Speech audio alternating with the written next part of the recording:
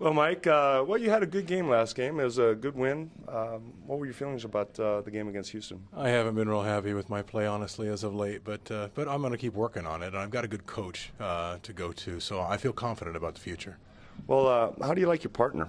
Do you feel like you're carrying the weight, or is he carrying the weight? No, I definitely am carrying a lot of the weight. I've got some saddle sores, but I'll continue to pack him around and not complain about it and just be a team guy.